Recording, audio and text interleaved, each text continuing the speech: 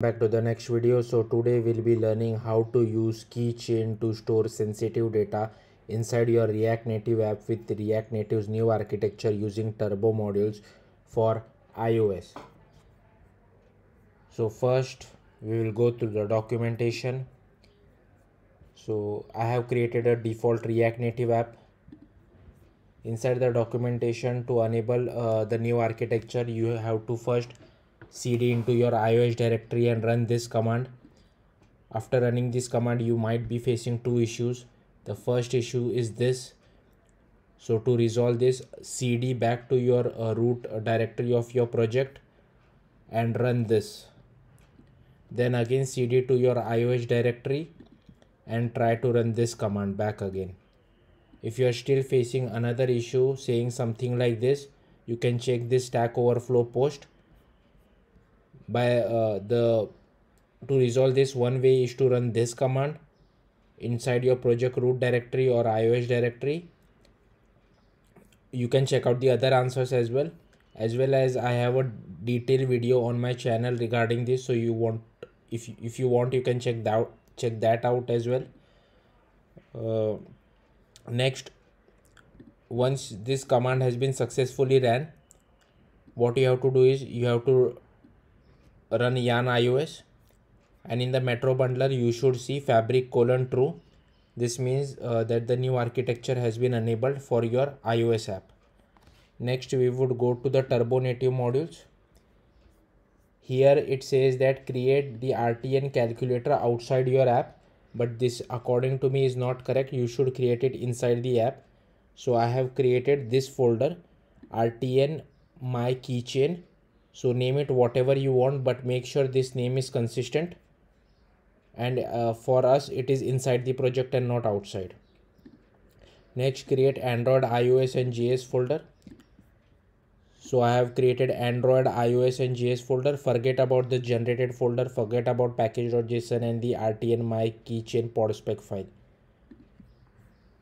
Next, inside the JS folder, we have to create something called native calculator.ts, and we would have to write this interface. So inside the JS folder, I have created native my keychain. Again, pay attention to the name. And here what I have done is that this should be changed, RTN my keychain, and here I have added to save password, get password and delete password. So in this case I am trying to store password inside my keychain. Okay, but if you want, you can store more data as well. Next, go to, okay, we have to create the package.json file. This package.json file should not be present inside your JS folder. So just create a package.json file which is sibling to your JS folder and copy paste everything from this. So I have created package.json, and the changes which you have to make is this name should change according to your folder name.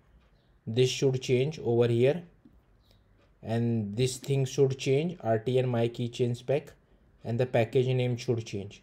If you want, you can change it over here as well, but this is just like a URL to your GitHub. That's why I have not changed, but if you want, you can do it. Once package.json is done, we have to create this pod spec file. So create RTN calculator.podspec, but in my case it would be RTN my keychain.podspec. And here everything has been copied from the documentation. Only thing which has been changed is RTN my keychain.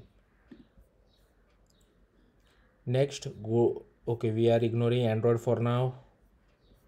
So here you have to go to your project directory, root directory of your project. So here my app name is RN app.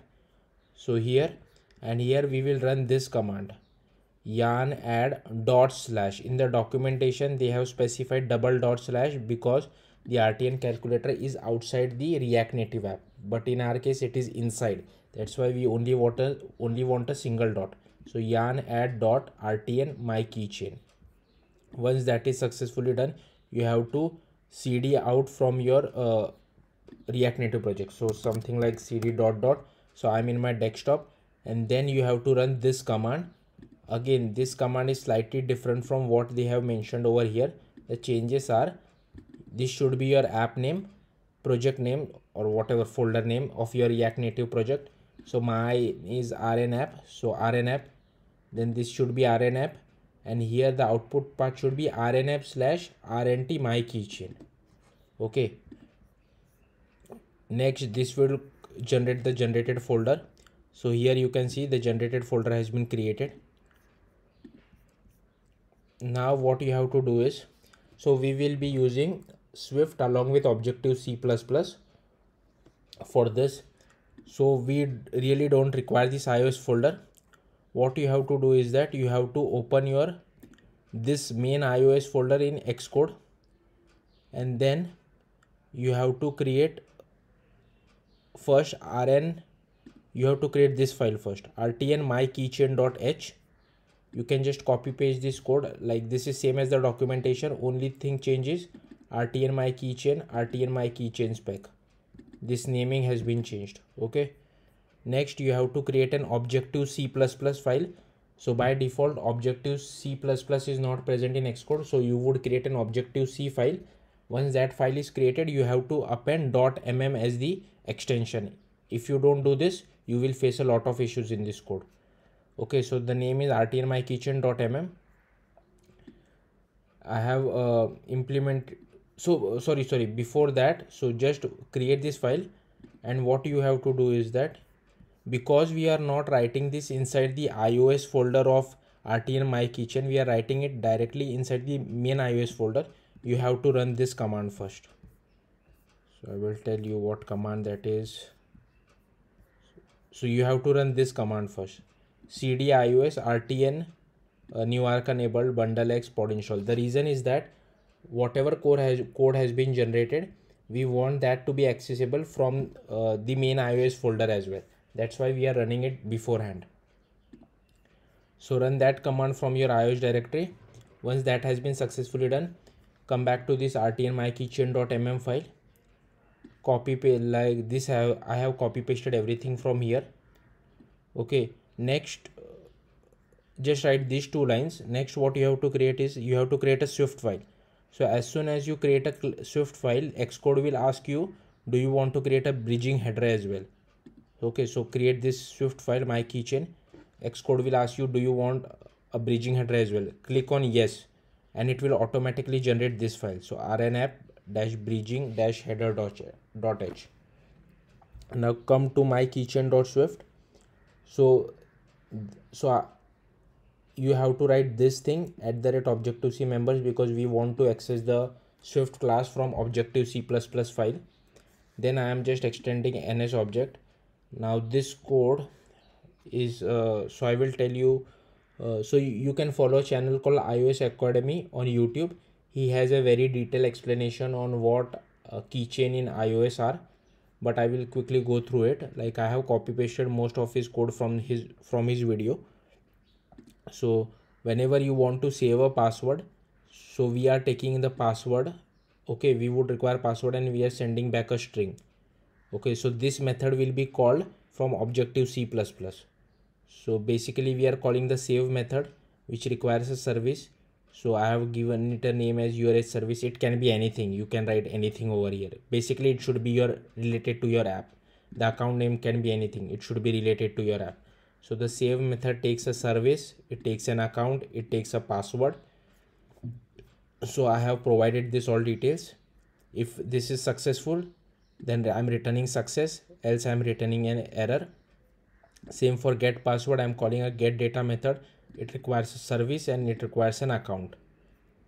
Next I'm decoding that password and converting it to a string and sending it back to Objective-C++ once this method is called. In delete password, I am getting all this stuff, like this is from Apple's documentation, so you can read that to know more about it. And we are basically deleting everything from our keychain and returning success. Okay, now to check, so I have created an enum keychain error, so whether to check whether there is a duplicate entry or an unknown status. So here you can see the save method. So again, I won't go much into these details, but this is kind of like a boilerplate code which you have to write whenever you want to save anything inside your keychain. Same for get data as well. Now once you are done with this, you have to go to your keychain.mm file, objective C++ file. We have already written this two thing. Next, here you have to import, this should be your app name dash swift.h. So basically whatever bridging header you have, so rn app dash swift.h. Then you have to write this thing and this thing again from the documentation I have copied. The naming should be appropriate. Then here we are creating an object of our Swift file. So I am referencing my keychain, I am allocating it. So this is how you create it in Objective C++. Then this method we have already, this is kind of like an overridden method which was auto generated by CodeGen, because we have already defined the save method inside your TypeScript interface, right? And here basically what we are doing is that we are getting the whatever user whatever value the user has sent for password from React Native side, converting it to an NS string and calling the not converting it to NS string, it is already in NS string. We are calling the save password with password method from that Swift file and passing the argument of password, and we would get a string from callback from string return type from that Swift file. So if it is success, then I am sending a dictionary of success. If it is a failure, I am sending a failure message. Same for get password as well. I am calling the get password from the Swift file, and the return type is a string, and I am checking whether it is failed to read password or not. If yes, then reject, else I am just sending the password back in an NH dictionary. Same for delete as well. I am calling the delete password and I get a success return type. If it is success, then send the NH dictionary success callback to React Native side. If failure, then send that failure. And this is kind of like a boilerplate code again, which you can find in the documentation. Only thing, you have to change this according to whatever your name is. Now once this is done, you can just cd to your app and again run this command, but in our case it would be something like this: yarn add /rtn my keychain. Now to use this, first import rtn my keychain from this. Okay, you can find this folder inside your node modules. Next, I have created three buttons: save password, get password, and delete password. So, and which are calling save, get, and delete password method. So inside save method, I am just calling rtn my keychain dot save password, and I am storing the password, and I am printing the data of whether it was success or not. For get password, again same thing, calling the get password method, and you will get the appropriate password if you have saved it. And delete password, it deletes the password. If you delete a password and then try to get it, you would get an exception. So yeah, that's it. Thank you for watching. Bye.